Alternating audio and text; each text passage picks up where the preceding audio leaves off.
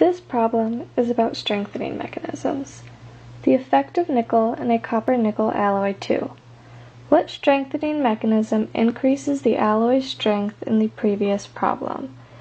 This strengthening mechanism is solid solution strengthening.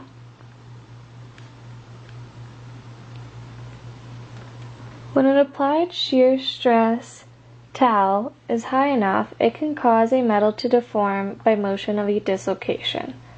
The first figure portrays a dislocation, illustrated here, moving freely through the copper lattice. This is a dislocation after it has propagated through the lattice.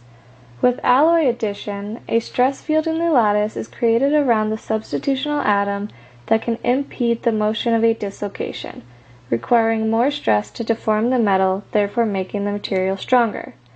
The second image portrays nickel atoms in a copper lattice and blocking dislocations from moving as easily.